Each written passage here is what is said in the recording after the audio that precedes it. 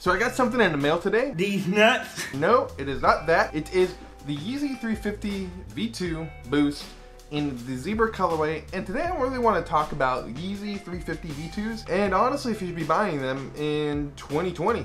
Let's get into the video. So the Yeezy 350 V2 Boost in the Zebra Colorway was one of the most coveted colorways, even by myself personally. When these first dropped, I really wanted them. These were one of my favorite Yeezy V2 silhouettes. I think the Beluga was probably my favorite one, even though it wasn't the most wearable, and like I can't even really think of one outfit that I could make them into.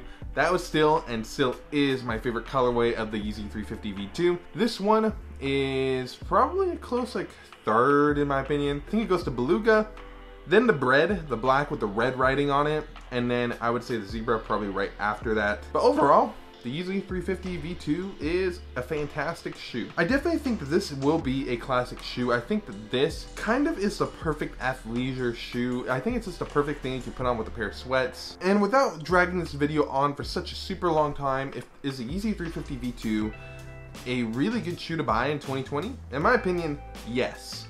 But there's a big but here. And no, I'm not talking about Kim Kardashian's butt here. So the Yeezy 350 V2, in my opinion, this has gotten really diluted with a ton of like really meh colorways.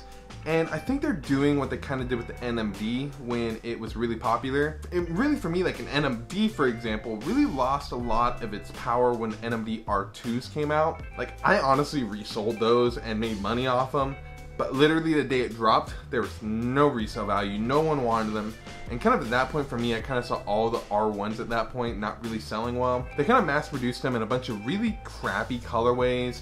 And in my opinion, they kind of lost a lot of power. I still have two pairs of NMD R1s that I keep for more sentimental value, or I just know that I can't get as much from them as I paid for them. And the Yeezy 350 V2s are kind of going down that same route. A pair of Belugas, I think used to go for almost $1,000, and now they're like $600. That's a shoe that hasn't released anything at all, but I feel like it's lost a lot of its power. And by power, I just mean resale value. Now, that's not a bad thing at all. I definitely think that when Kanye said he wanted everybody to own a pair of these, he really meant for it to be that way. And in my opinion, the Zebra is one of the best colorways of it still. It's very loud, it's very Kanye-esque, and it really is the quintessential Kanye colorway in my opinion for the 350 V2. Now before anybody asks me how I bought a pair of Zebras for the price I did, I bought these on the Adidas restock that just happened like a week ago.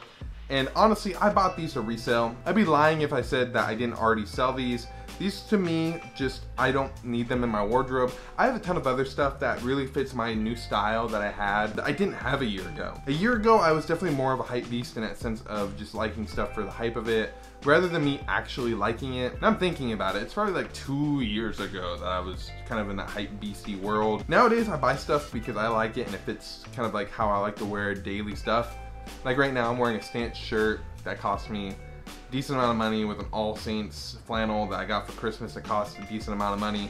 And to me, this is well worth it versus a pair of shoes that honestly don't really fit my wardrobe that much anymore. And with selling these, I honestly might buy a pair to match my wife, but we'll see on that one. Just to keep it short, simple, to the point, yes, I bought a pair of Zebras. Yes, I resold them. Yes, I think I made around $70 to $80 by literally just charging my card and then having it shipped here and then driving to UPS. And now I get to make this video and show you guys the 350 V2 and the Zebra Colorway that I haven't actually seen in hand. Like in hand, I mean, even when they first dropped the first and second time, and I think even third time, I was never able to get my hands on a pair. And to actually have this in my hand, it feels like an accomplishment that deserves like one of those like Xbox awards for. But super happy to say that I finally got one, but then now I don't really care for them. If you're looking for any guides on 350 V2s, Seth Fowler makes a ton of videos that are way better than whatever I could do. And to answer the question, should you be buying any Yeezy 350 V2 in 2020 in any colorway? In my opinion, yeah. Go buy whatever colorway you want. The prices aren't gonna be too bad. If you really want a more hyped colorway, honestly, the fakes have gotten extremely good. I don't endorse buying fakes or condone if you want to buy one, but just know that those options are there and they are extremely good. And for something like this that everybody pretty much has a pair now and there's no hype to it, it's up to you at the end of the day.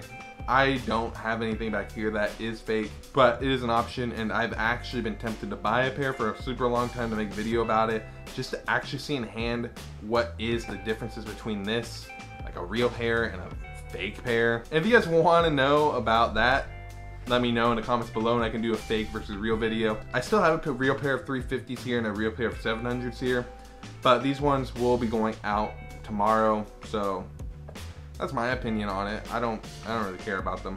Still too much hype for me with 350. So yeah, and honestly to me, they kind of lost their unique factor too, beyond just being a little bit hyped up. Whoever bought this, you're gonna love it. And yeah, that's all I have to say. Thanks for stopping by this video. If you liked what you saw here today, even though it's probably kind of crappy, honestly, but if you liked what you saw here today, you're probably gonna like another video I do in probably the next few days, way better than this one. And if you like this video, please leave a like down below. It really helps out the channel like myself. And I just want to say, everybody stay safe, stay healthy, and just have a great day, and I'll see you in the next video. Peace.